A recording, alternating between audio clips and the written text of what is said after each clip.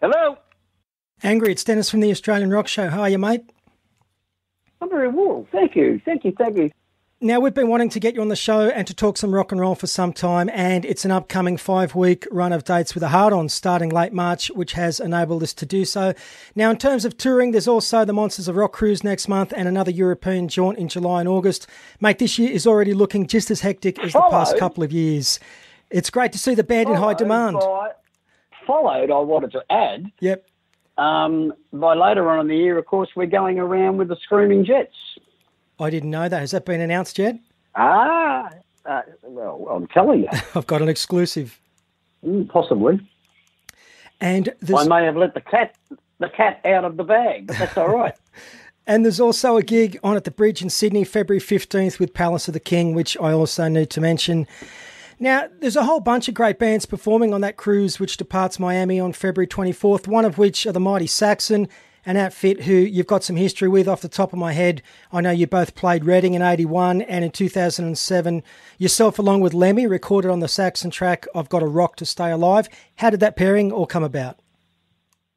Yeah, when you see, that's someone else's. Actually, I won't dispute the fact that it may be a Saxon project, but it was Lemmy that asked me to be involved. I've had a great relationship with God rest his soul. I've had a great relationship with Lemmy since the very, very early days when we first went to England in 1980. I remember one of the first real rock stars or rock people that we met was Lemmy and his band.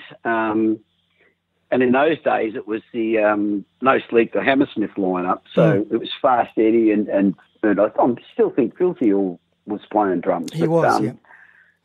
We were at a club where musos used to hang out called Dingwalls, and we were taken there by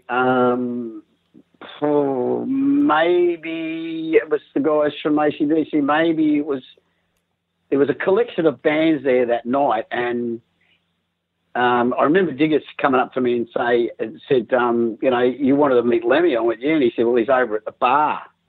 So we all went across and introduced ourselves, and he gave me he had a bag of speed in his secreted in his like denim jacket on the inside pocket, with a straw in it held in there by an elastic band. And he just said, yeah, have a go at this. And so I had a bit of a snort and we talked for about 19 hours. That might be a bit of an exaggeration, but we did. We sort of talked about a lot of shit that night and became sort of acquainted. And then years later, of course, we started playing gigs with them, both there and here. And that relationship continued right until the last gig that we played with them here in Australia. And I remember, it's a poignant moment now, but I remember asking him about, because he looked really, really healthy and he put on a bit of chub. And I said, you're looking great. I mean, he said, yeah. He said, tell you. He said, getting off the grog's a fucking good thing. And I said, yeah. Because, we both took a drink, but we weren't sort of, dependent on it like we were in the early days. And I said, how's your health? I said, I heard there was a bit of a scare. He said, oh, no, it's nothing. It was fucking blah, blah, blah. And he said, no, I'm in great health. I'm in, blah, blah, blah. And he said, my girl, it's like, has got me on a good diet and all that kind of shit. And some months later, of course, he passed away. So the history dates back. Sad. But anyway, I remember, getting back to the song, it was he. We'd done some gigs, and we have done it pretty much. We would always do gigs with Saxon, whether at big festivals or even clubs. Some of the bigger clubs would buy sort of like, they'd put on like a mini festival, sort of, so to speak, and there'd be like 2,000 people there inside, and there might be, like Saxon top of the bill, us, and then an opening act, you know, of some note over there. But yeah, because we shared management. Thomas Jensen, whose company runs Wacken, managed Saxon. We have managed Saxon for many years, and also managed us in Europe. And so, you know, we did do. And I remember talking to Lemmy on the phone, and he said, "Look, we've got this thing going where there's several of us going to record a vocal over the same song. And would you come down and throw a vocal on it?" And I said, yeah. So they were in some sort of little country town somewhere at a recording studio. So they flew me down there, and I think I would a train, I think maybe. And yeah, it was a little country town, someone's studio, and went in there, and you know, we all had a good time. We had a great time doing the vocal. I think there was one other singer. If memory serves me correctly, there was 4 singers, and I can't remember who the 4th one was for the life of me. But Rose Tats. And then they wanted to. The Tats and Saxon were, of course, label mates on the French label Carrera as well, correct? Oh, gee, that's going back historically. That was going back a long way. Yeah. Yeah, that way back early, yeah. But, yeah, so the association was, you know, but that's the way I remember it. I remember that we just went in and, you know, it was one of those sort of boozy nights where we all had a lot of laughs and, you know, we're drinking bourbon and beer and we had a great time.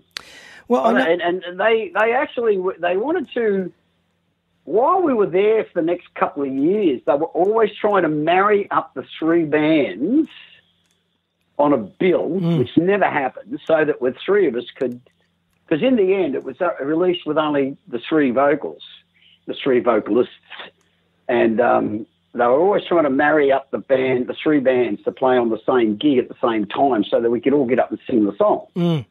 Never happened.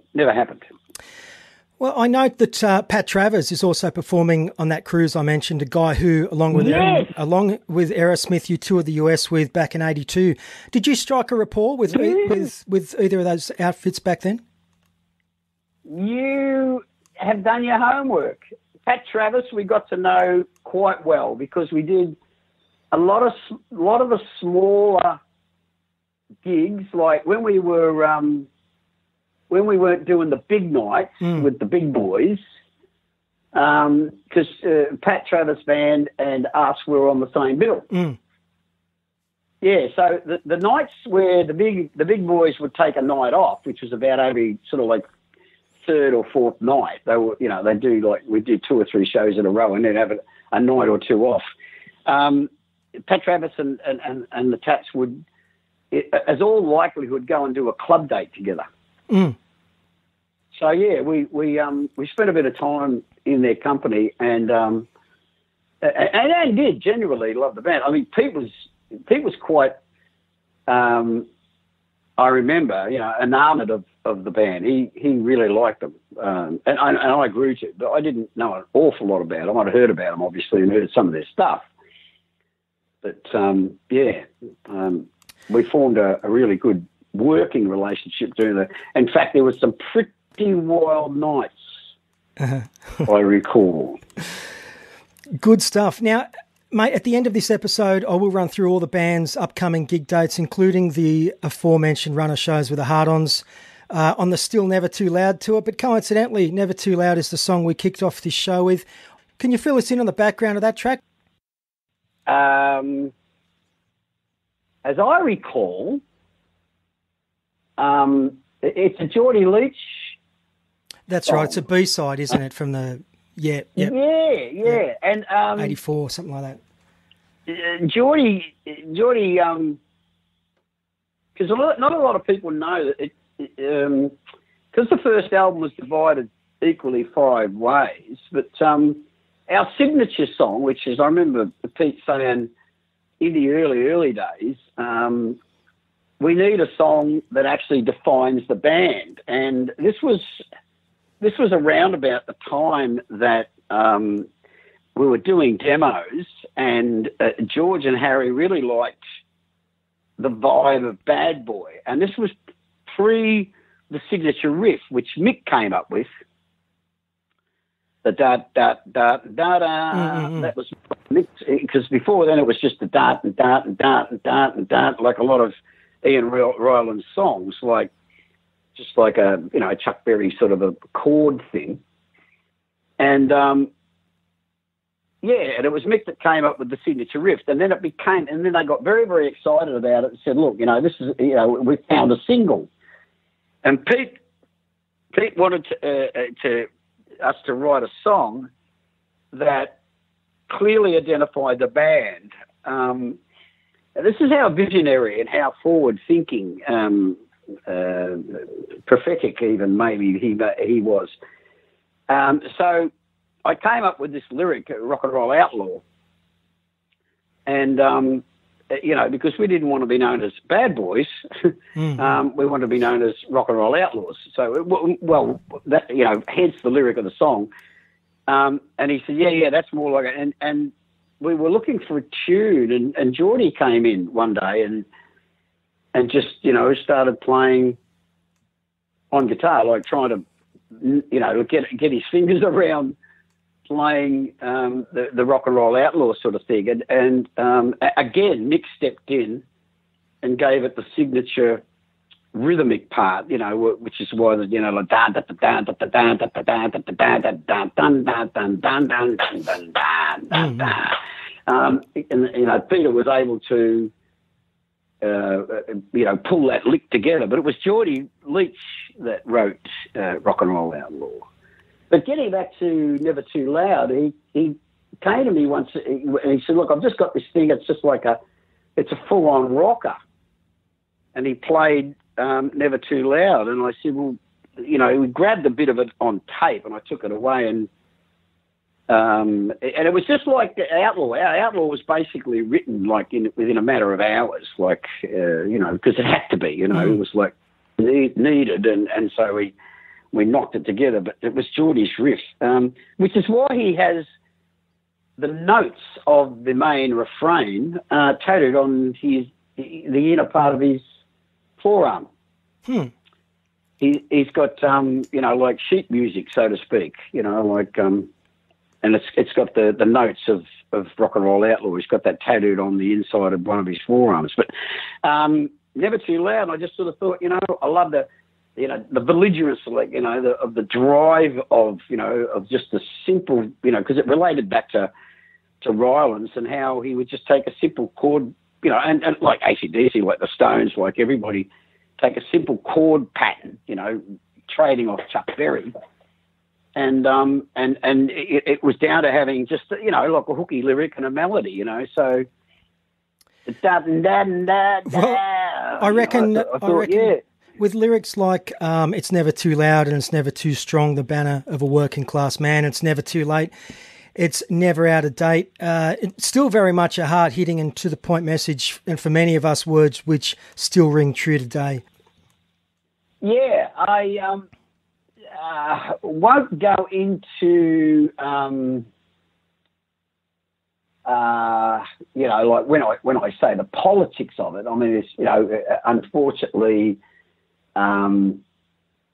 It wasn't written, and I understand what you're saying about because that's the background I come from. Mm-hmm. Now my political view may have changed, but the essence of those words still rings true today. I think the politics around the essence of that lyric, unfortunately, this is just purely my view. But they've changed quite considerably, if not drastically. And in my personal view, which is my personal view, and it's not something that I want to expound in necessarily in public, but I think a lot of people would listen to the song now and say, well, is it just as true for me? In other words, like, you know, they might pose the question to me: is that lyric just as true for you today as it was then? Well, the simplistic answer is yes, because it transcends politics. It's not a song with a political bias or view. It's more about it's like a character thing. It's more about the working class man is something that doesn't belong to one political persuasion or another. The working class man is the man who works. Hence, the designation, if you like, or the identification of, you know, the working class man. So what does that actually mean? Well, I was brought up as in a urban, suburban, city-dwelling working class man. Okay, so by way of, and I don't know if this illustrates the point well enough, but a lot of my nana's family worked on the land. And a lot of people don't tend to think, they think, working class, it's all about, working in factories and that kind of thing. So working class man. The working class is the people who actually work. So, and I learned at a very, very early age because of my associate. You know, I used to go and have my school holidays with my rellos that worked the land. And, you have to, and I learned very, very early on in the piece that some of the hardest working people in the country don't work in factories. They work the land because, they work from basically sun up to sundown, which are fairly long hours, and they're self-employed, so their yield, if you like, or their how they manage to get by in a monetary sense is directly attributed to the amount of work that they put in. So if they want to do well out of life, they put in long, hard hours. And just as a kid, I wasn't driving the tractor, but, as a kid, I remember being on the tractor with my Uncle Les, and because it was very exciting to sit on a tractor while, they cut or while they, dug, ploughed a field or cut, grass or whatever they were cutting for feed, whatever, those sort of things. Driving along, on the tractor, holding the hose while they sprayed, orchards, all that kind of stuff I remember as a kid. Mm-hmm. I don't take it away from anybody having worked in a factory for a few years, like as an apprentice, but I don't take it away from anyone that works. But what I'm saying is that lyric is about an ethic. It's about a work ethic. It's about people who actually apply themselves to work to make things better, not just for themselves, but for, in a grandioso sense, the country itself. So it's people, by way of just sort of offering that, I suppose, is that, people have said to me when they want to criticise me, you've forgotten, what you stood for, and I'm always amused by that because,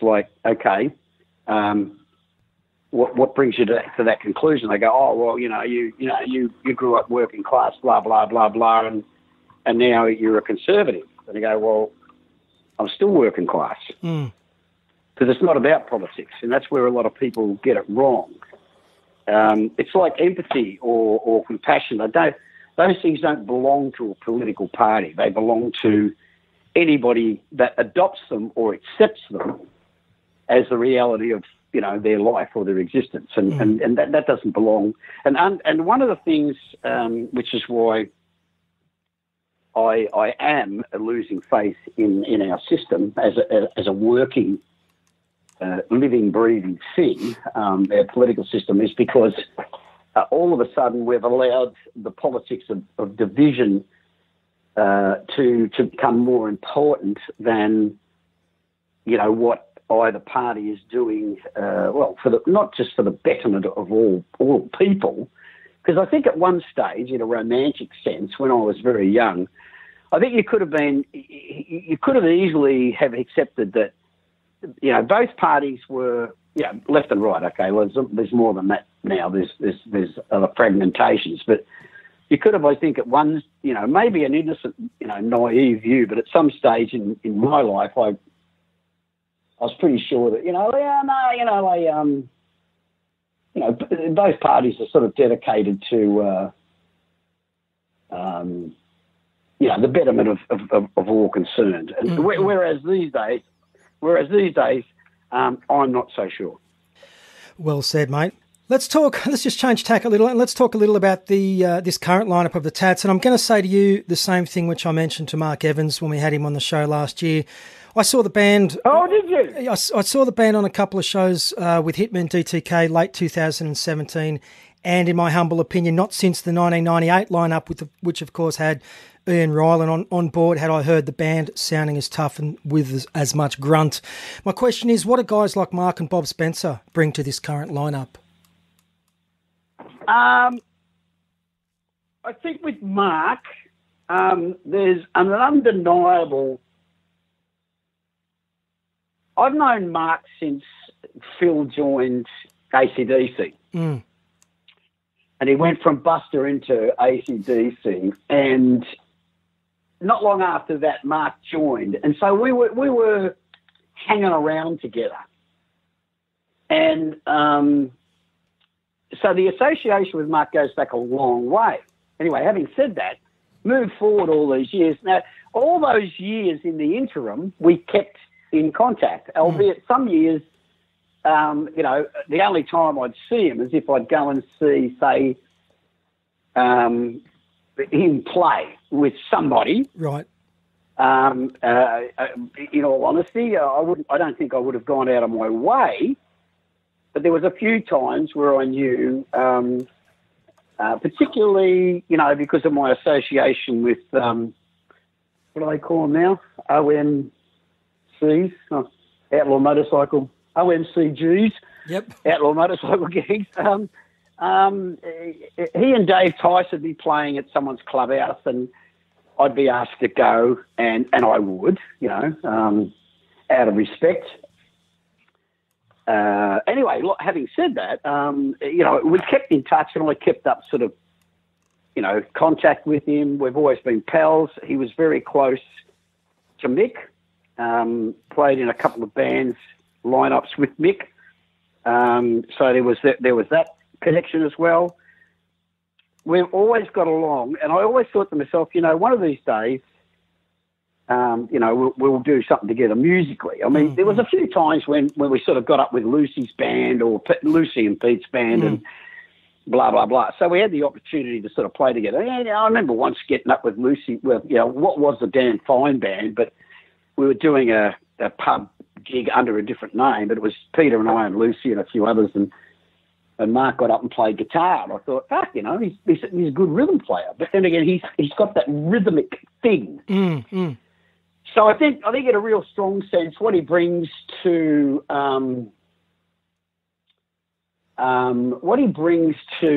is I suppose in a sense, is authenticity too big a word? No, that suits. Because of not just because of his AC/DC credential, because, I mean, let's face it, it was because the boys in AC/DC, because of it was like Mark says, and he may have even said to you that AC/DC's favourite band was Rose Tats, as was Rose Tats' favourite band was AC/DC.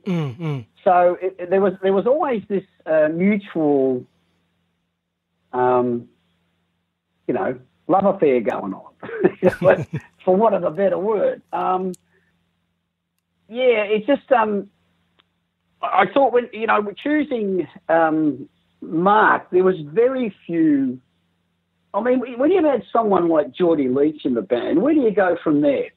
Sure. I mean, Rylands was an amazing innovator when it came to playing bass. And I often told the story. I mean, if it hadn't have been for Rylands, we wouldn't have found Mick Cox, because Mick, until he joined the Tats as a stand-in, until we found another guitar player, he learnt to play guitar, that amazing machine gun chopping rhythmic sort of right hand of his, and he's known for having, one of the great right hands of history. He learnt that, or he adopted that to complement, because Rylands played all downstrokes on the bass, because he loved that. But instead of playing it staccato, well, that's maybe not the right word, but with no rhythm, Ian, because he was such a wonderful blues player, he was able to put into downstrokes, there was rhythm in it. So that's why the early Tats just swung like a fucking dunny door at a butcher's picnic, because it was just fucking... And he taught Mick, so to speak, to play guitar like that. And that's how that unmistakable rhythmic section now, which cannot ever be duplicated, is the sound of the early Rose Tats. And so you don't set out to, pulling Guy into the band, you don't set out to replicate Peter Wells, because you can't do it. So don't fall into this fucking huge gaping hole in the ground by trying to sort of, replicate in a slide player Pete Wells. What you do is you look for someone who is completely different, so that there's an authenticity to whatever we do from that moment on, because it belongs to us. So you don't try and replicate Mick Cox or Robin Riley. Robin was never a rhythm player per se, but he's got a great right hand, so he was a great rhythm player. Whereas Mick was always the rhythm player. Unmistakably, he was the foil, if you like, or he was the thing that supported him and whatever bass player and the drummer. We always had a 3-part rhythm section which supported the two instruments out the front, which is Pete's slide and my vocals. But so picking, I always wanted to work with Mark, and I thought, you know what, I just want that thing that he's got, that Melbourne sort of, DNA belligerent sort of, and it's just got this beautiful, simple drive. And I said, because I didn't, I just knew I couldn't get a busy, not that Geordie was ever busy, but he was always very tasteful.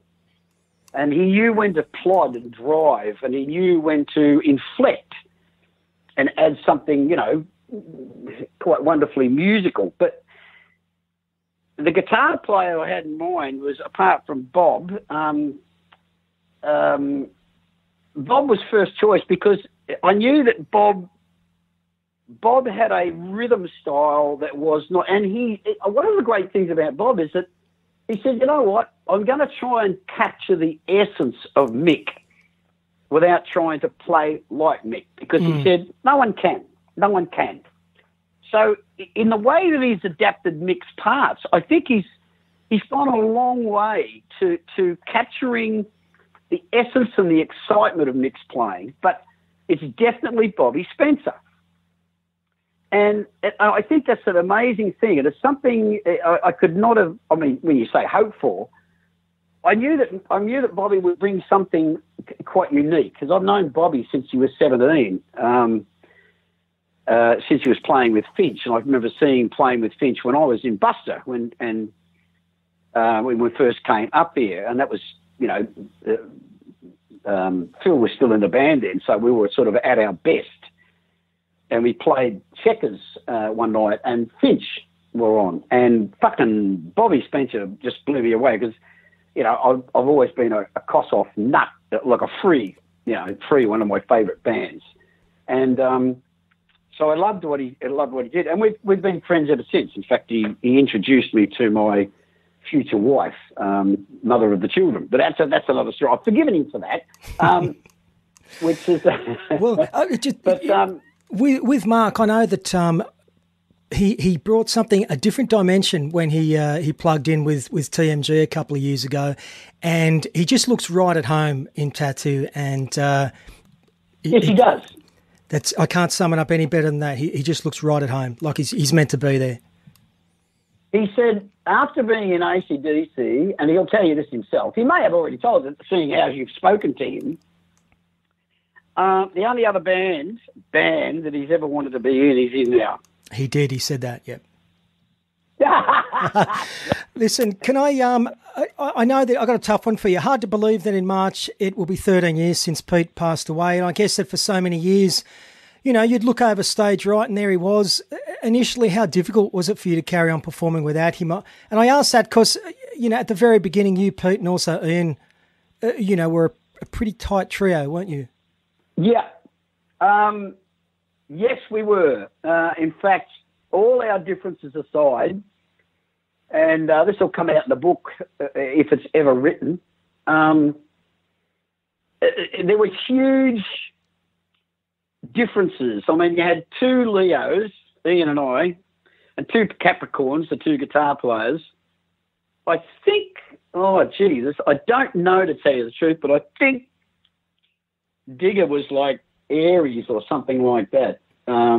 Very gentle soul, but, you know, like immensely talented, but just one of those fragile, gentle souls,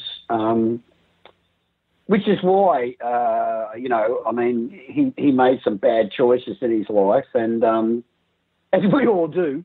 And, of course, inevitably I think it's contributed heavily to his early demise and that, because we were in the throes of putting the band back together again when he died of cancer. But having said that, so even though there was real passionate personality clashes within the band, but I think the thing, you know, in the wonderful romantic sense, what we all realised in the early days, the very early days, was like, it was like throwing petrol on fire. I mean, the two things should never be put together, but when they do, when you put petrol on fire, it produces something fucking incredibly, like, fantastic, that burns really immensely fierce for a brief short of, amount of time, and then you have to replenish it. And that's the way I've described it. Was a really volatile relationship, but in hindsight now, obviously a very productive relationship. The self-titled Rose Tattoo album celebrated its 40th anniversary late last year. It's one which I consider to be the ultimate rock and roll record, and I would stack it up against any other release ever. Murray Engelhart summed it up. I know Murray summed it up perfectly in his Blood, Sweat and Beers publication with the line, "It was and remains a swaggering rock and roll masterpiece." Now, in my opinion, it can sit alongside any of those classic records from Zepp, Aerosmith, the Stones. I read that this current lineup were going to re-record it. Is that correct? Yep. What's the thinking behind that? It's to mark a milestone, but it's to complete, in a sense, a cycle, knowing that, because life is like a spring. It doesn't meet where it started. It spirals circularly through time. And I think I love the idea. We were trying to think of something that we could do that would acknowledge and pay homage and honour the legacy, if you like. And I'm very grateful for what you've said about that album. To mark its 40th anniversary, and the fact that 40 years later, and I remember Pete saying in the early days, if people are still singing our songs in 20 years, we know we've got it right.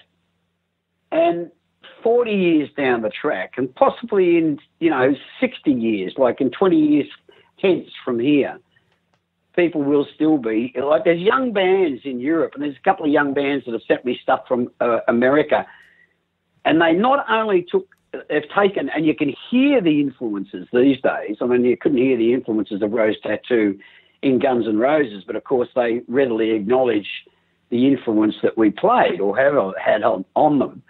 But you can actually, there's bands now that have sent me stuff where they cover Rose Tattoo stuff, but in their originals, that are the other songs on their albums, you can hear every now and again, you can hear the influences, and you just think to yourself, like, that's an amazing legacy to have, because it's 40 years since 78 when the first one was recorded, and I just thought it would be a way of acknowledging, because the boys in the band are so respectful of what they are now a part of. They've accepted the fact that they are now, because Bobby even said to me, and I think Mark might have even told you, Bobby even said to me, he said, like, what made you think of me? And I said, because it's in keeping with the tradition of Rose Tattoo. Listen, can I just take this? This is a call. I need to take this, please. Go for it, mate. Go for it. Thanks, mate. Yeah, you there? Oh, sorry, mate. It was the. That's okay. Look, I had some lovely peaceful music, and it reminded me actually. Now, go ahead. Yeah, go on. No, it reminded me. I was going to ask you about Ian Ryland, and he wrote a track called Rosetta years ago, which I think is beautiful, and that music on the. Well, let me just correct you on that, just for a piece of trivia, right? So this will Ian came to me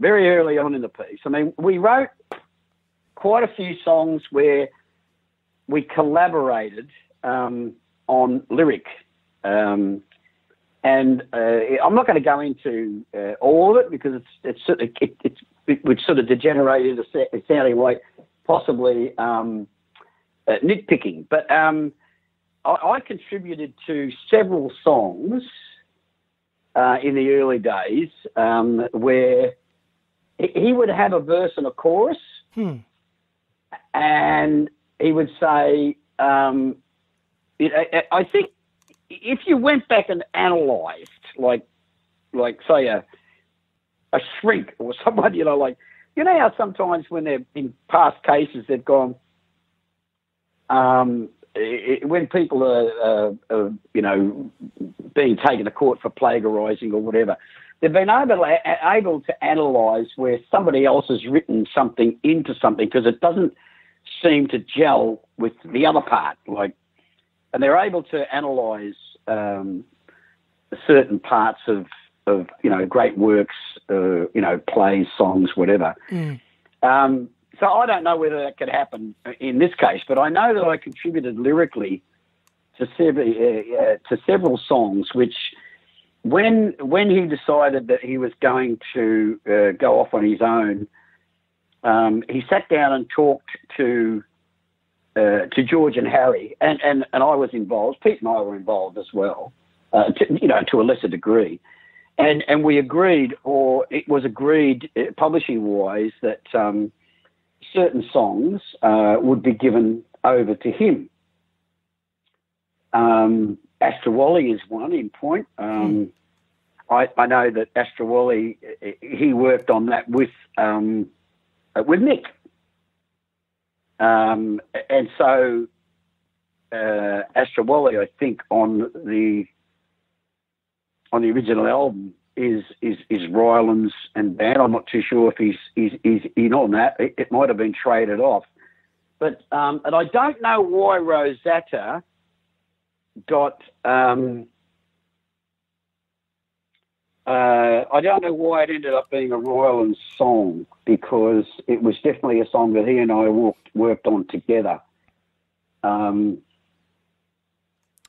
It's interesting. I'm learning. It's good to hear these stories. It's just one of those things. I'm neither here nor there about it, but when I think about it, I think it would have been nice to have been credited with being just as part of the lyric, but and I suppose the reason that you mentioned that is because we're going to include that on the re-recording. There's 3 songs that are going to be included on the re-recording, which are all Ryland's songs. One's called Sweet Love Rock and Roll, one's called Snow Queen, and the other one is Rosetta. There's piano right at the very end of Rosetta from memory, which is quite striking and unexpected. I'd love to hear that version. That quite possibly could have been Piggy, or it quite possibly could have been George. Before I drift too far away from this time period, we're going to close out this particular show with a hard-driving Gypsy in My Soul. So whilst we're on that, story goes that Lobby had been in the UK for 2 years and had the stint in LA, returns to Melbourne, forms a 3-piece, which includes Gil Matthews and Gavin Carroll, does a national tour. Double J records the gig live to air at Manly, but when the album was being mixed, the vocals were not usable, so he gets Ewan Mandu, the singer from his outfit Southern Electric, to head into the studio to re-record the vocals. Have I got all that correct? Pretty much. When he first approached us, Mandu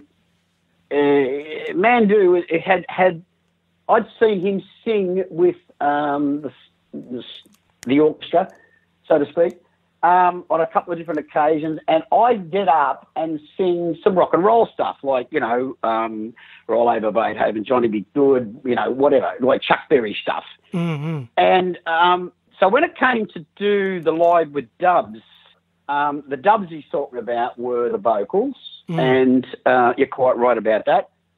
And what he wanted to do, after I don't know that he didn't like if Mandu cut a vocal on Gypsy, but he said to me, I want you to come and sing Gypsy. He said, because I just hear that sort of delivery, the sound of my voice, that sort of, like, for want of a better word, that Roddy Stewart-y sort of character about it. He said, because it's not as, because the other vocals are quite lovely and beautiful. I think in some cases, with the melodic thing that he had. He had a. So anyway, we went in and did it, and then what happened was we were going to record another album when it was written, but so we went out and we did a bunch of gigs.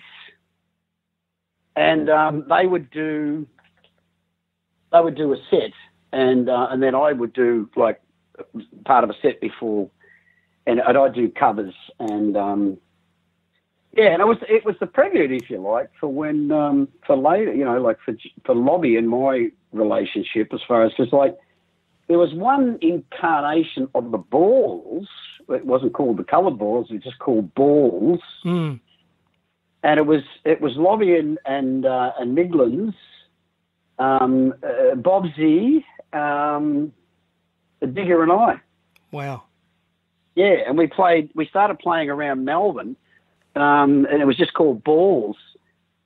Lobby had an album in mind, blah, blah, blah, lots of plans that never eventuated. But of course, later on, of course, he came up and played bass with the Tats, which was another story altogether.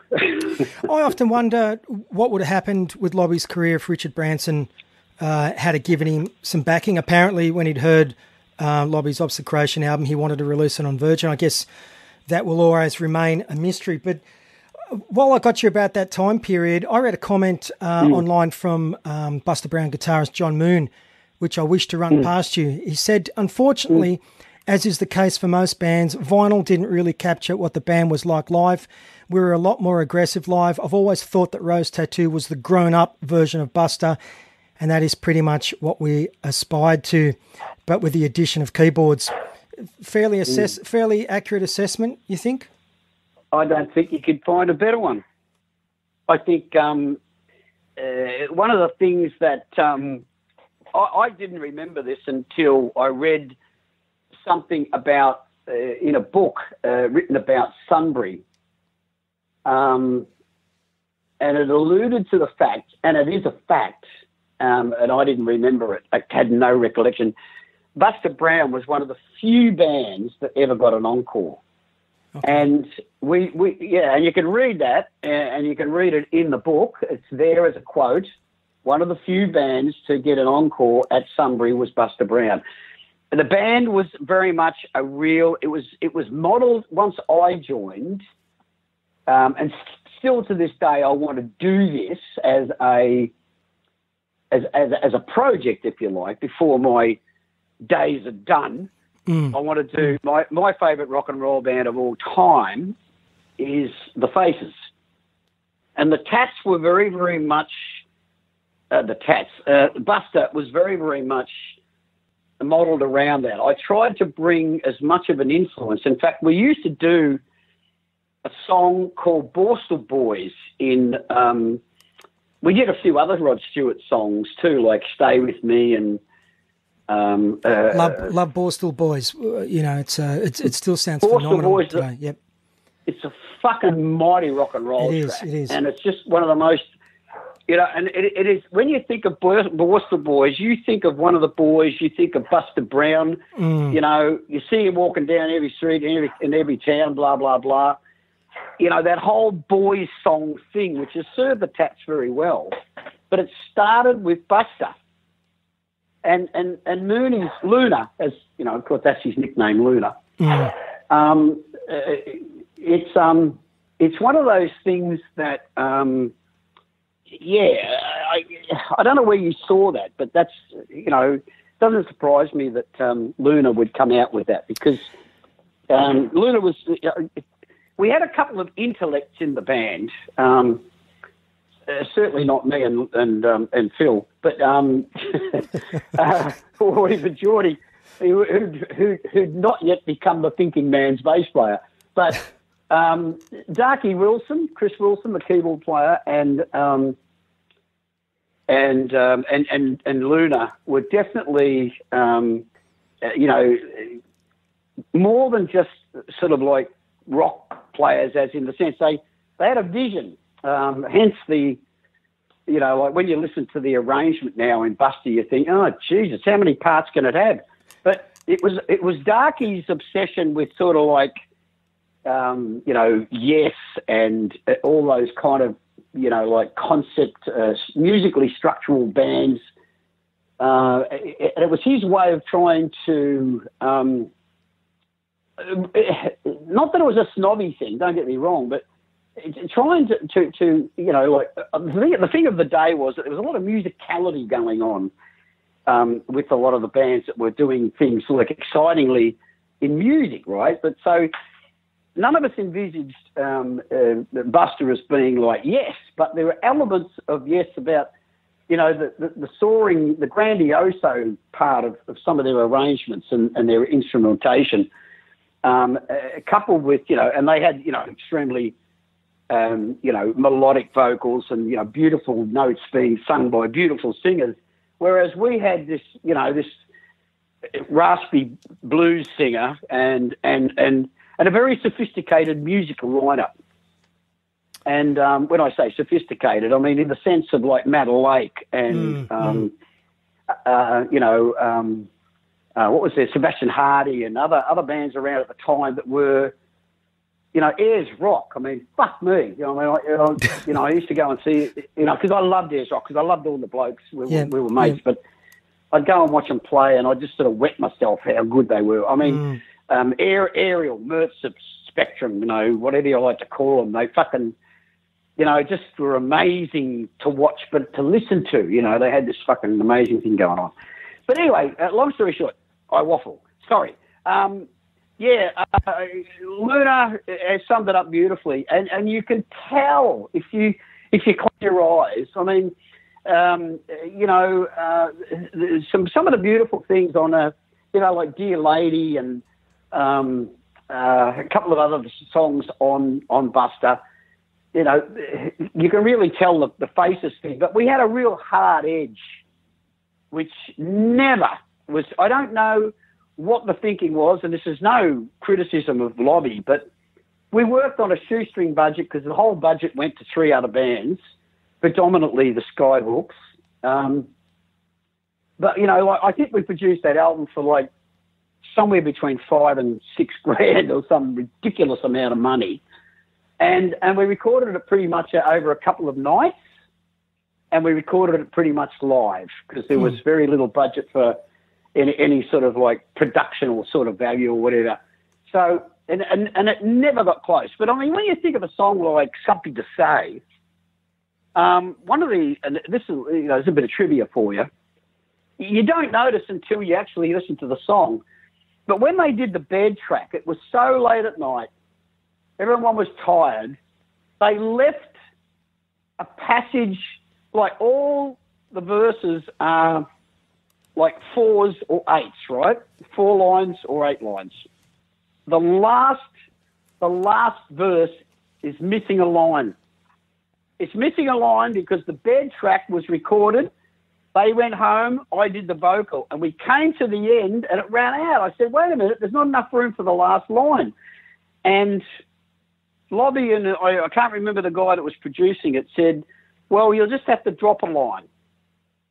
So there's a missing line out of Something to Say on that album. And I look at my lyric book, and there it is. So the next time we get to record that song, it'll have the fucking extra line in it. I had Phil lined up for an interview last year, which fell through right at the very last moment. But I was going to suggest to him that he should include Something to Say, in his set list when he was doing his solo thing. But before I move on from Buster Brown, I once read that Phil had a rehearsal with the Tats around 83. Is that true or false? Yeah. He did? No, it's true. Okay. How did that come about? It was because he was no longer in AC/DC. He wanted to do something, and he came down, had a rehearsal, and he just said, I'm not ready. Okay. And it never eventuated. I have seen you many times over the years. I wish to mention a couple of dates, if you can recall, I'd like your thoughts on. Now, one is from 1988. Saw you in a lineup with Mark Hunter and Sharon O'Neill called The Good, the Bad and the Angry. For memory, Coxie was also in the band. Looking back at that time period where you also did some dates with the Party Boys, and of course you had found solo success with Suddenly, were you content with how things were progressing back then, and did you in any way miss not being in Rose Tattoo? Whenever I wasn't in a Tats lineup, I always missed it. But by that stage, I'd learnt by the hard road of experience that the volatility attached to the Tats was I think it was fairly obvious to those close to the band. And it certainly was becoming, there was an instability, if you like, that was becoming known by most people who follow the band. The band seemed to not be able to maintain over a long period of time any one lineup. Now, having said that, that's always been a truism of the band. I don't think, in all fairness, that this lineup is going to suffer the same fate. But you never know. There may be extenuating circumstances, family stuff, health stuff, whatever. So, it may be that this lineup might change in the foreseeable future because of, extraordinary situational conditions, if you like. But I'd accepted by, particularly after America. I think the American thing was a real eye-opener. It gave us a very, very clear indication that if we wanted it, wanted in inverted commas, if we wanted it badly enough, and it would have required, as it does, total stability. If we wanted it bad enough, American acceptance success, which leads into, I mean, let's face it, worldwide in a lot of cases. I mean, it worked for AC/DC in excess, blah, blah, blah. A few notables that don't fit into that, but it was just one of those things that I think the opportunity was there. The Americans said, the record company, because, they're run by very conservative people. Even to this day, I think most major record companies have always been run by very conservative thinking people because, they're answerable to bean counters, etc. So there's a real reason why that happens. But having said that, so there was the pressures of like, well, okay, you guys are going to be on the road in America for the next 3, 4, 5 years possibly, but record company said at least 3 years. And that would almost guarantee, because they were, really, really, really impressed with what the band was. I mean, there was a few. I know Peter took these as criticisms, but they were advice in another form, another guise, so to speak, from the record company that, possibly, in fitting with the nature of the band, you could probably, include some acoustic numbers.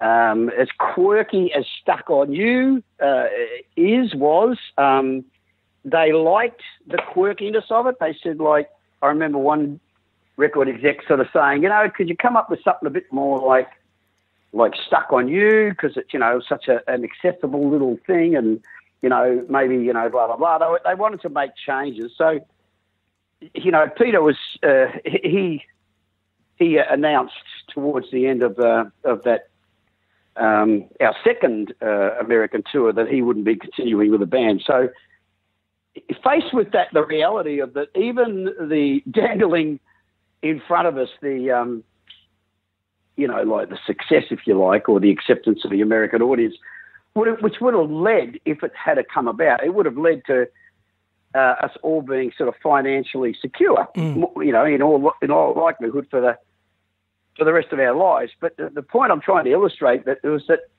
during the band's history, there has been several of those moments when, the band was poised, if you like, for that real crossover success. Not that we ever sought it. And this is the thing, the strange thing for me in reflection was that I realised now we weren't asked to compromise ourselves to any great degree. So what I put it down to, the instability, is the volatility, and I've always said that because in calm and measured thought since those days, reflection, if you like, hindsight being the great luxury that it is, it was just the volatility of the people involved. And so when the band, the lineup, any particular lineup, I mean, I don't think that, the original lineup was wildly successful, but, doomed from the very, very beginning in hindsight.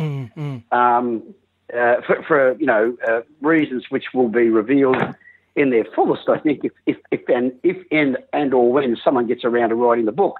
Having said that, to answer your question, I had become aware that the band, always had this limited, regardless of the lineup, it seemed to have this inability to sustain, as some bands, can sustain the same lineup year in, year out. There are bands notable that never changed a member. So we weren't to be one of those. But so I was very accepting, is what I'm saying, of the fact that, every now and again we are just going to, fall apart. Mm-hmm. And so I accepted that in good humour, so to speak, and in good grace. And I just thought, well, okay, that's cool. I was romantic enough. And as you know, we've spoken about this before. I have, like most musicians, not all, but most, I have a very romantic view of what we do and the industry that we're part of, and that's as it should be. Without the romance, there is no creativity. There's no, real romantic substance. There's no, without the romanticism is what I'm saying, is that there's no real magic. Like some music, let's face it, some music is produced purely for the fact of being a sellable item. Some music is actually produced methodically, mechanically. What's the old phrase? Music by numbers, or writing songs by numbers. The people who actually sit down and go, righto, we've worked out the formula to write a successful single these days. In other words, what's happening these days, and they'll sit down and write successful music for successful artists. But when you listen to the music, you can tell. You say, this kind of sounds a bit pompous, but like there's no great passion involved. It's a process they go through. They know how to write hit singles, so they write them. Anyway, having said that, being very accepted. So the thing was, like, what do? Do you sit around and just mope, or do you do something? And I've always thought, well, I've always been in a position, I suppose, as the singer. And I think, I'm Pete's project of, with the Pete Wells Band, and he's working with Lucy. You see, he was able to create other music. Rylands was able to go on and form X and Sardines and, I don't know, what was the name of that other band he had? Hell to Pay? That one. But now there was another one I really liked too, because he went through different phases with his songwriting too. I mean, I really loved the Sardine Band, and the lineup that I followed was the one that had Stephanie playing keyboards. Stephanie was then his wife. But anyway, during those periods, I wasn't going to just roll over and go, like, you know what, this is my whole life. That would be foolish for a start, to say, to even believe or entertain that this is all there is, and there's nothing more to me than that. So, I tried to. I remember when I know this is kind of getting off the track a bit, but it's a quirky story that the first inkling I got that I could put together a band and create music that wasn't strictly speaking Rose Tattoo was the Southern Stars Band. But in those early days of, like, the Tats had broken up. I just said, well, I'm going to go on as a solo artist. Geordie was prepared to stay with me, and we proved we had a good working relationship, which was productive for both of us, etc. What happened was that Albert said, well, look, in real speaking terms, we still own you, so to speak. Like, I was still signed to them, my songwriting, etc., etc. And they said, look, we're not really, we signed Rose Tattoo.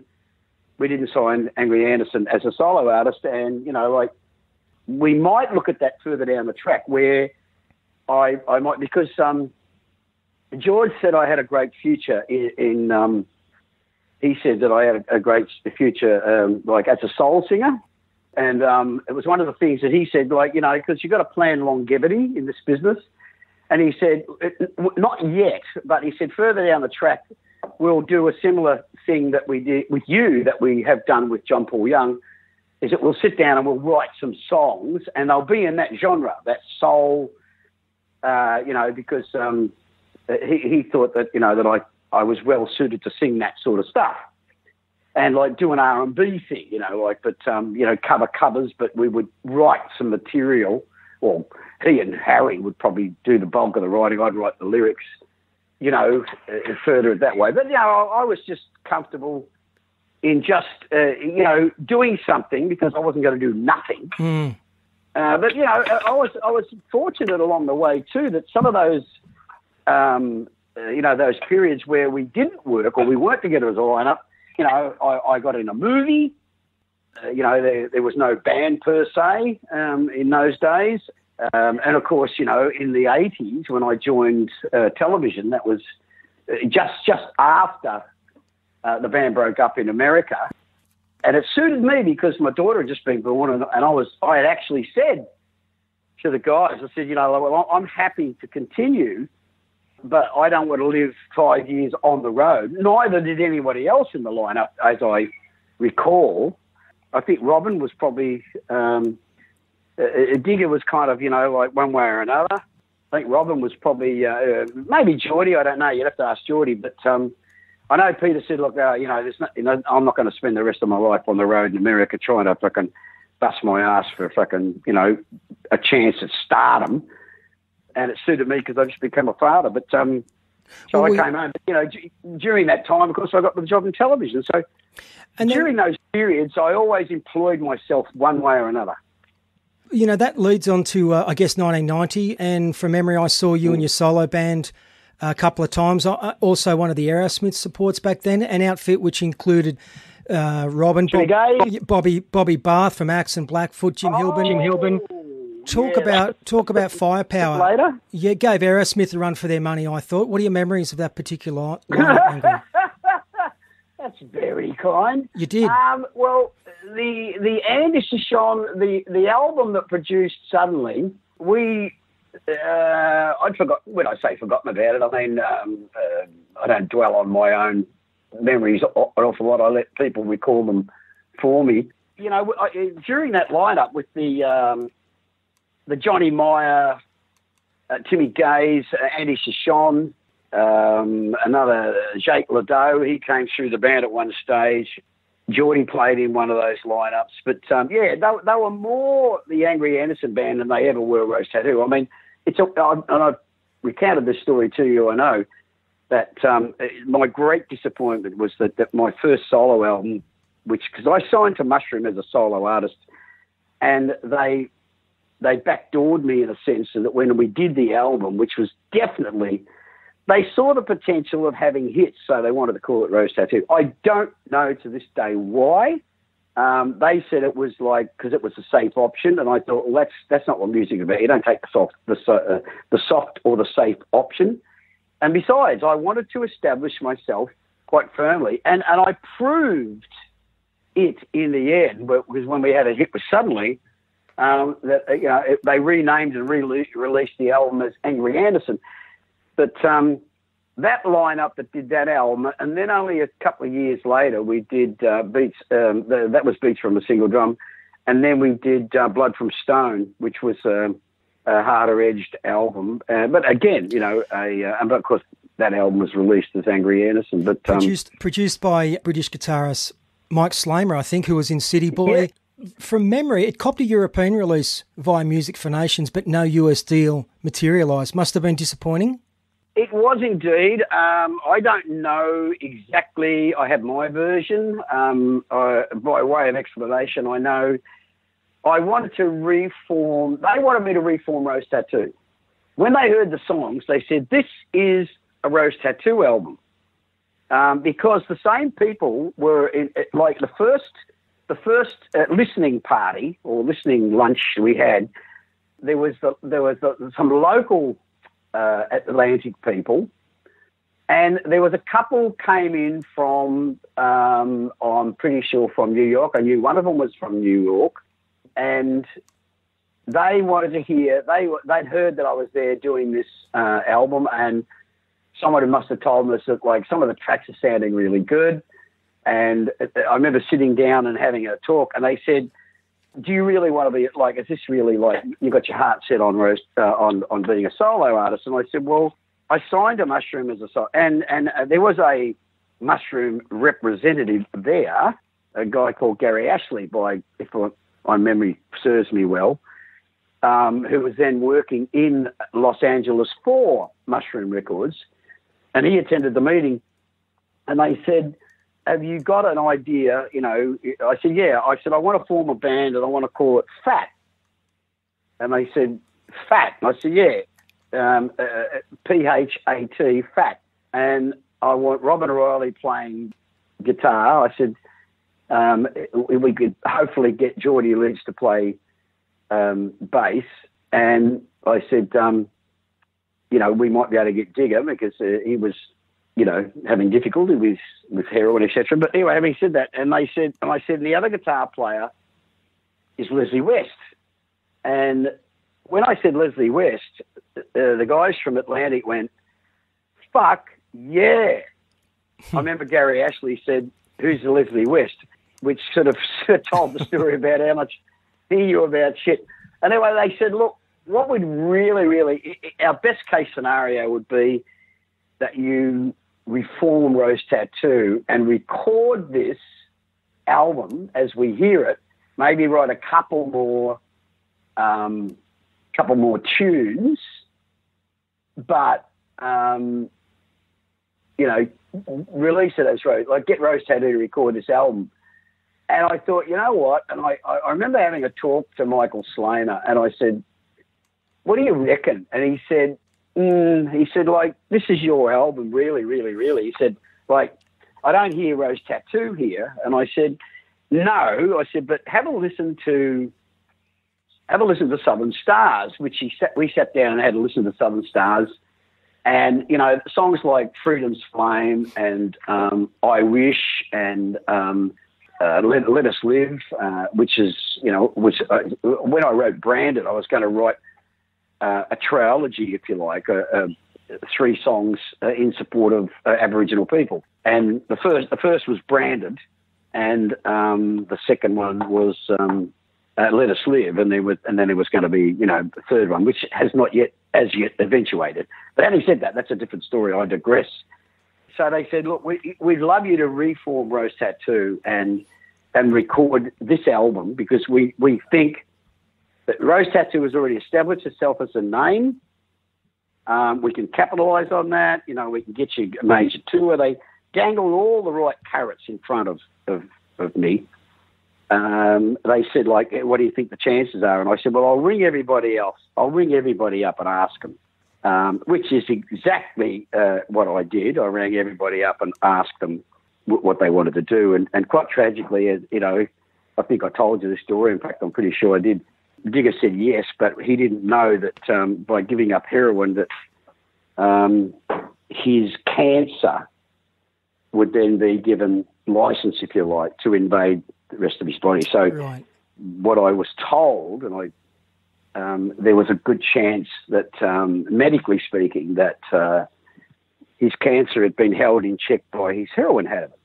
And the fact that he was wounded, because I said to him, look, how are you doing with the habit? And he goes, I'm on the Doan. He said, I'm on the way back. And I said, well, I've got a chance to reform the band. I've written a whole album over here, blah, blah, blah.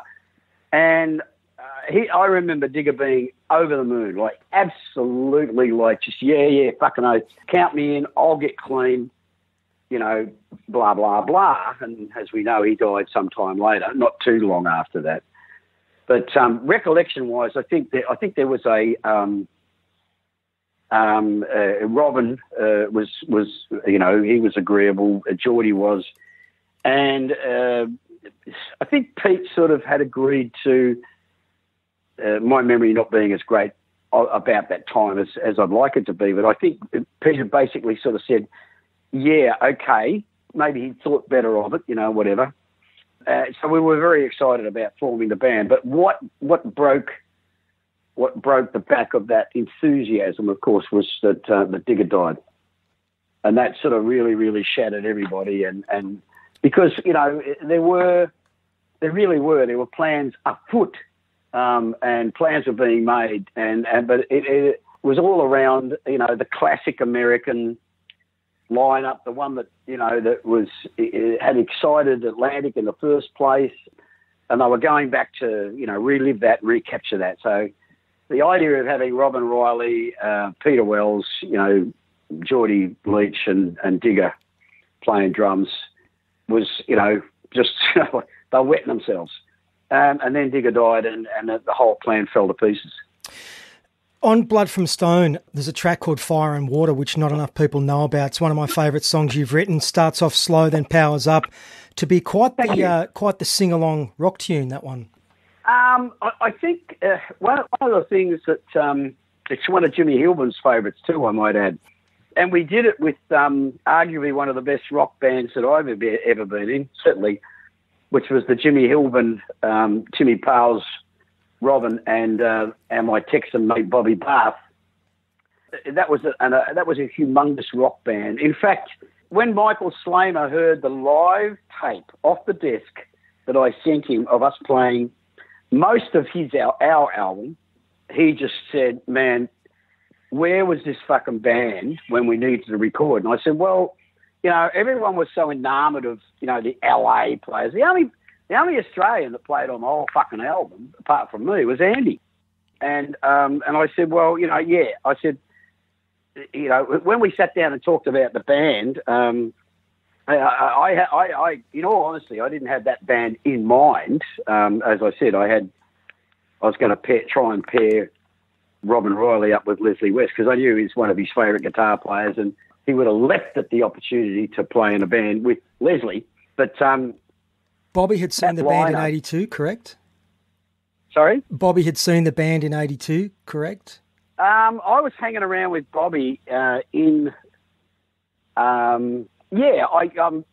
pretty sure he did, but he was already a big fan. And I was scrambling to, now that you've mentioned that, because you're better researched than I am, I'm scrambling to I was not in LA very long. Los Angeles. I hate saying LA. It sounds so Gumtree Mafia. I was not in Los Angeles very long, and Bobby Bath made contact.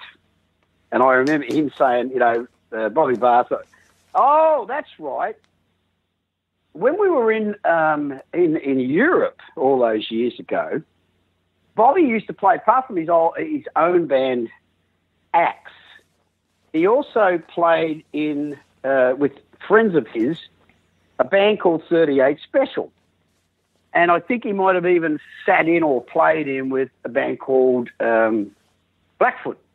And both those bands were on a tour we did through Europe with Foreigner and Boston.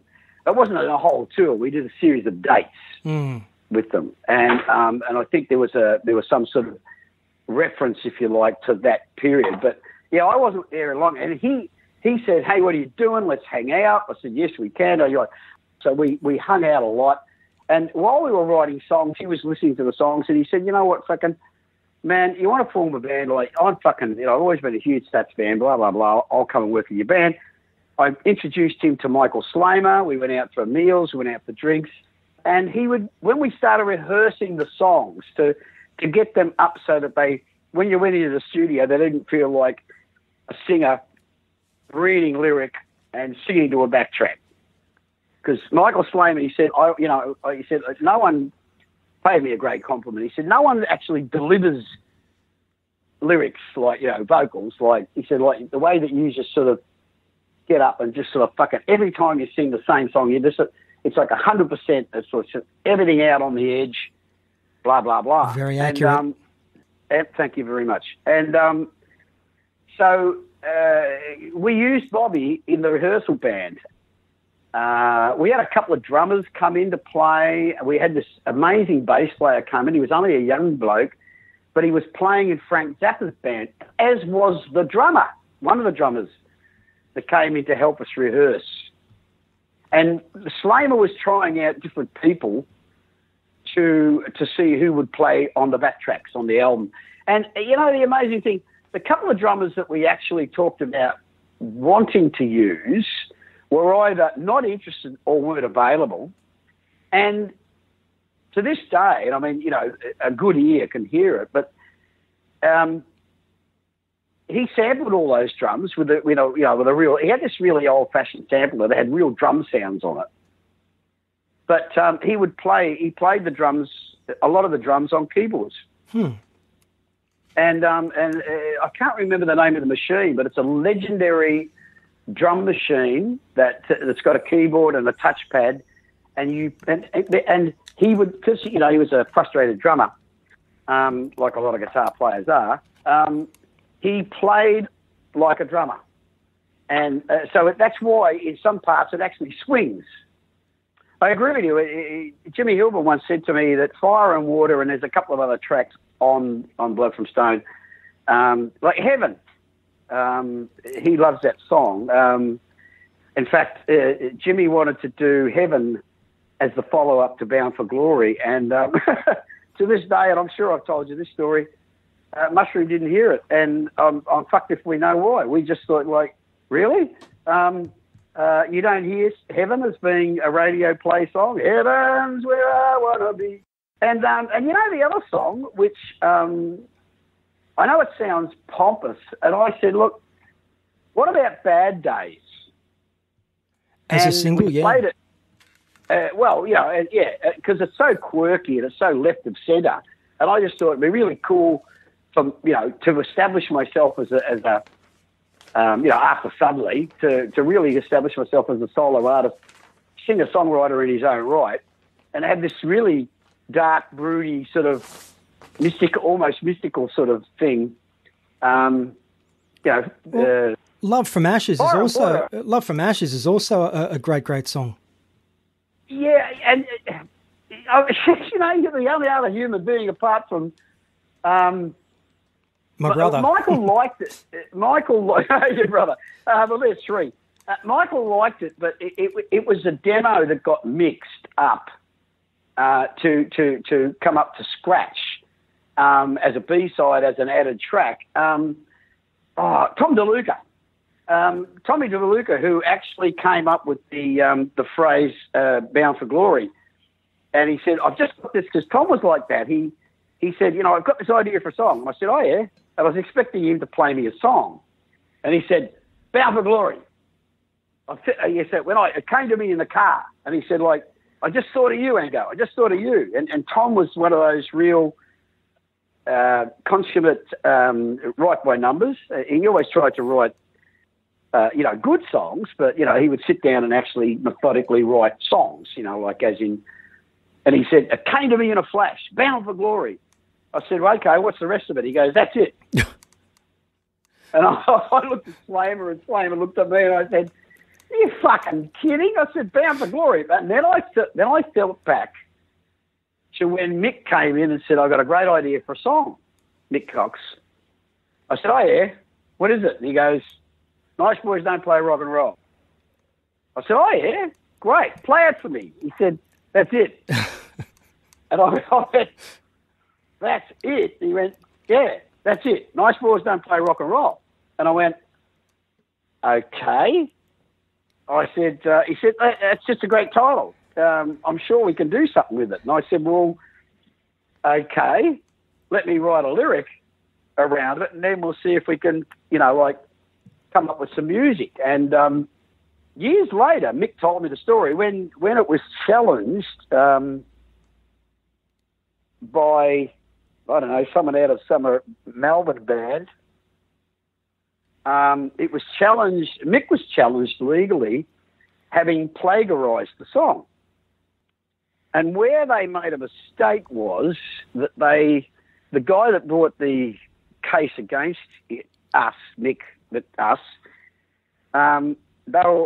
Mick was in Melbourne, he used to go and stay in this communal house, and this guy was there. He was in another band, and this guy was saying, and he was like a typical sort of lefty indie Melbourne, hipper than now sort of, like one of those romantically sort of hippie bands, sort of, of the time. Sure.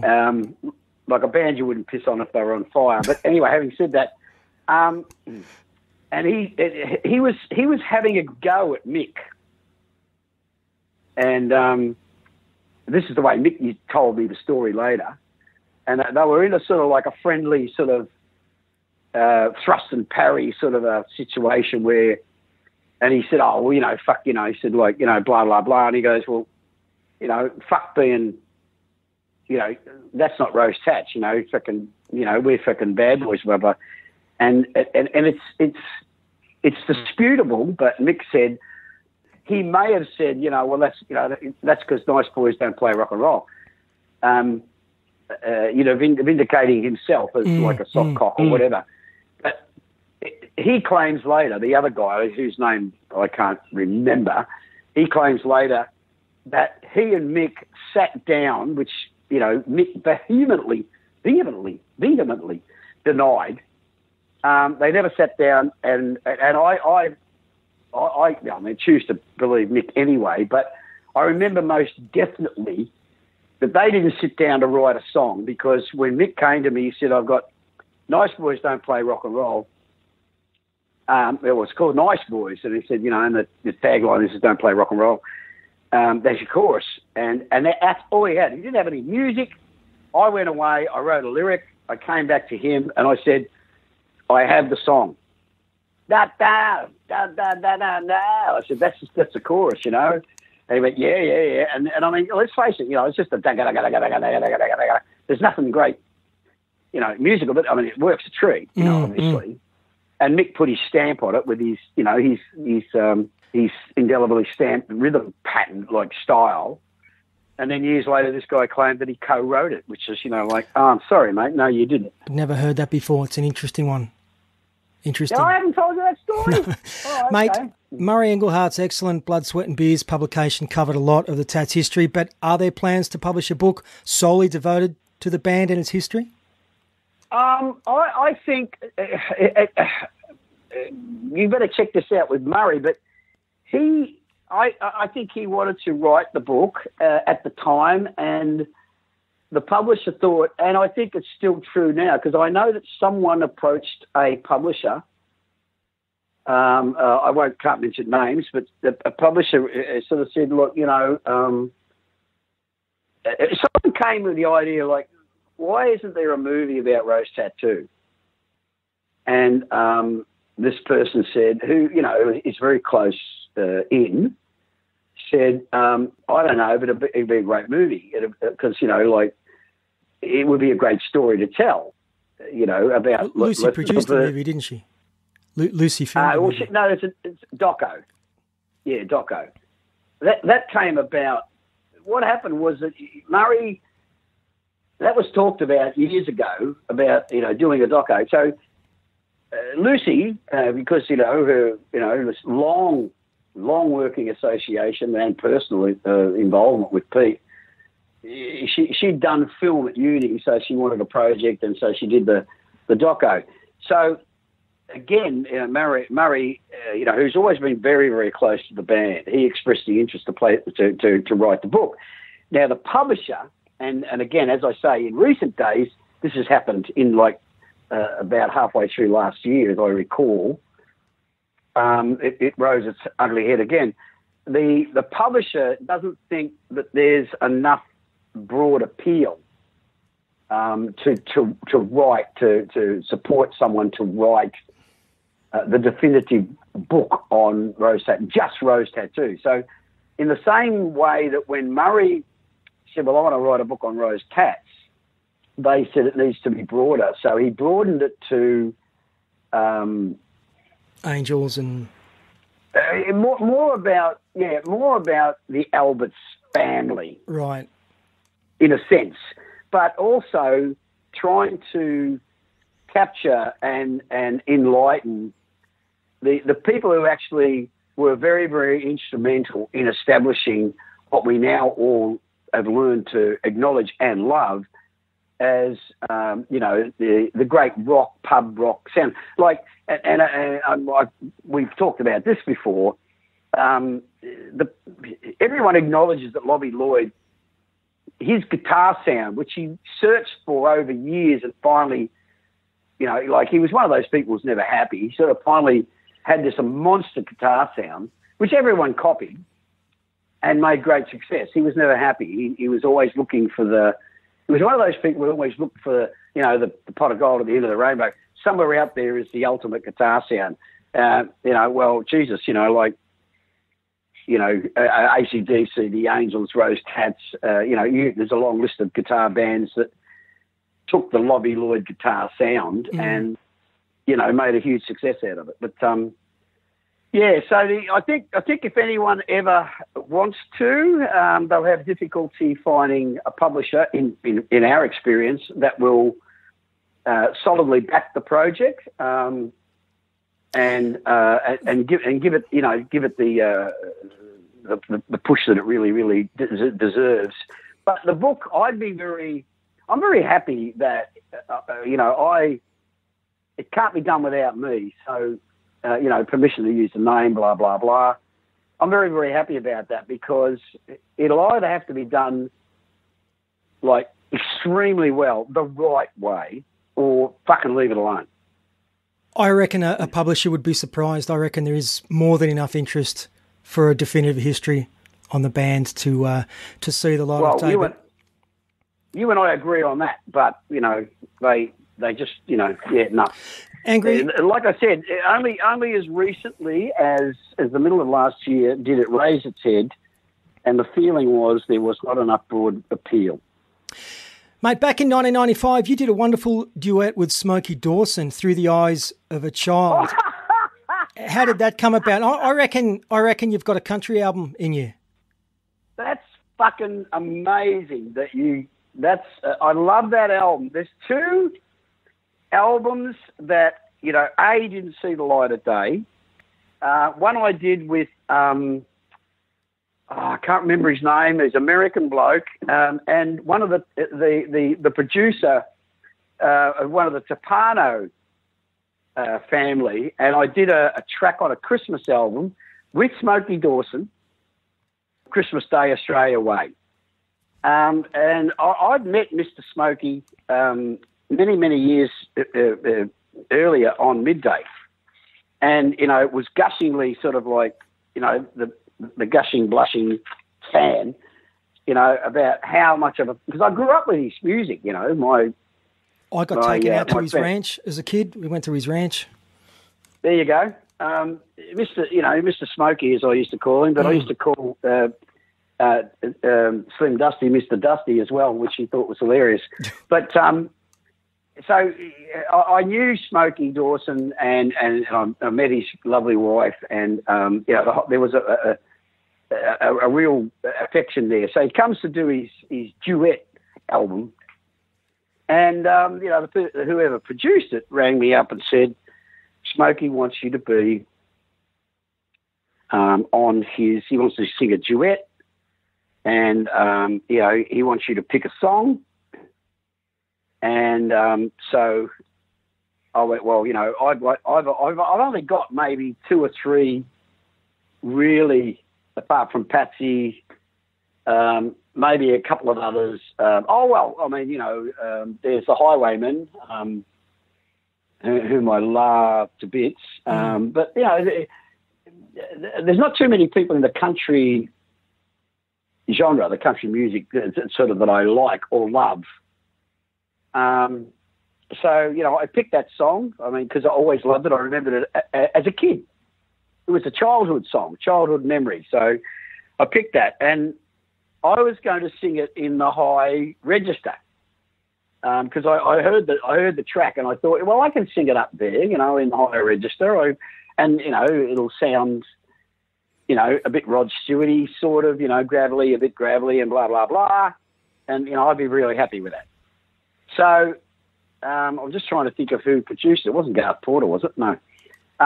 Anyway, I turn up to the session, and I was set up. This is the story. It's so fucking lovely, a really lovely story.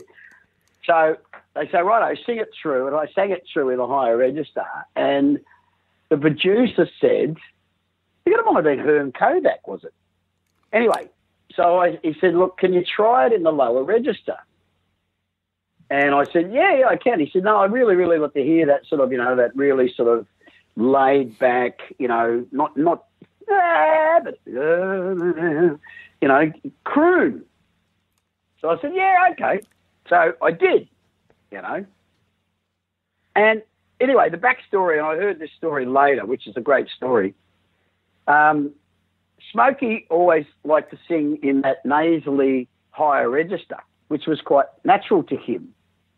It's where he used to sing, right? So he said to, let's call it Herm, who was doing it, he said, get him to sing in the lower register because I'll want the high road or the high part. And I'll sing I'll sing my... So when I went in there, I was hoping that there was already going to be a Smoky Dawson vocal on it. I can use it as a guide.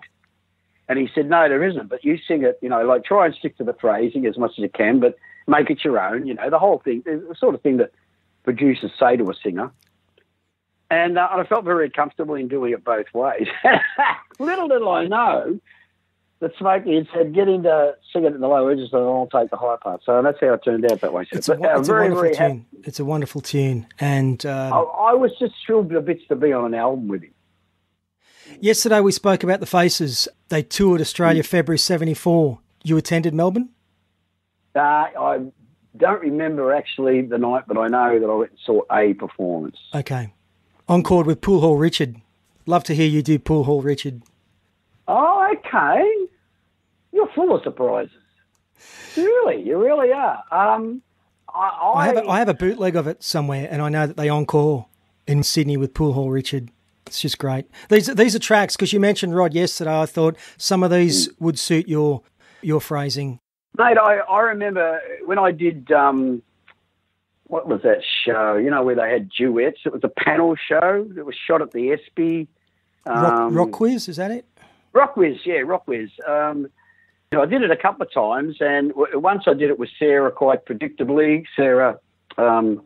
McLeod. And we did, we did Highway to Hell. And then I did it with Megan Washington, and I picked Ooh La La, and we did a duet on Ooh La La, and it was fucking great. We actually talked about with the orchestra, because James Black, I've been a huge fan of James, ever since the first time I ever heard him play. And got to know him a little bit through Paul Christie because of his work with the Mondos. But a big fan of James. And he thought that we should do we jammed a few things like Cut Across Shorty and, a few of the soul things, Reason to Believe and Mandolin Wind and a few things like that. And we thought that it sounded good enough that we, of course, this is always happens, never eventuates to anything. But hey, why don't we do a Roddy Stewart show or set of Roddy Stewart, maybe some Otis Redding, maybe some sort of Sam Cooke, maybe, and take it on the road, like do it as a band, and we talked about it, but never eventuated, obviously. Mate, I am going to finish up and I'll let you get out of here. Lots of touring activity within the Rose Tattoo Camp right through 2019.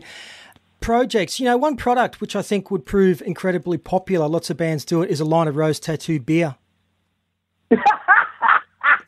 Funny you should say that. I was down in South Australia, it was either last year or the year before, and I went to visit a brewery. We were trying to get sponsors to do a cable show on the history, and not just the history, but a very, very seriously thought out, non-sensationalised TV show on tattooing. And there was a brewery down there, and I'm still in contact with them. And they said, we'd love to do a couple of lines of beer. And one would be called Bad Boy for Love or, blah, blah, obviously. And I said, well, yeah, I'd put the name to that if it was a good beer. Anyway, they gave me a taste. They're a boutique little brewery, and went out there for lunch. Suffice to say, left there just legless.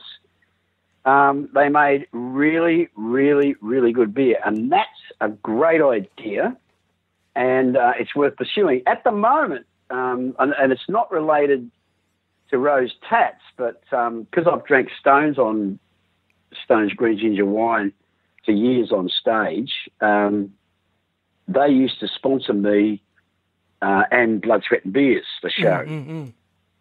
So I don't know how that would sit well with them, but they aren't sponsoring us officially as the Tat. So, like I said, the same brewery that we're interested in doing they had another idea like obviously an angry lager or angry bitter or something, like design a beer around my name. And they did ask me. They said, "Well, what's the chance of the roast?" But at that time, there was, it wasn't a going thing. The tap thing wasn't a going thing. So if it happens, it happens. And I guess people will check out roasttattoo.com.au for news on that, mate. Thank you for taking your time to chat with us today. The rock and roll which you've helped to create has been the soundtrack and a constant in the lives of so many of us. It's provided us with much enjoyment and continues to do so. So thanks again.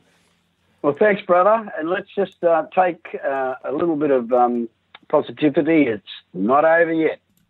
Every guest on our show gets to choose a song by an Australian band. What would you like to choose and why?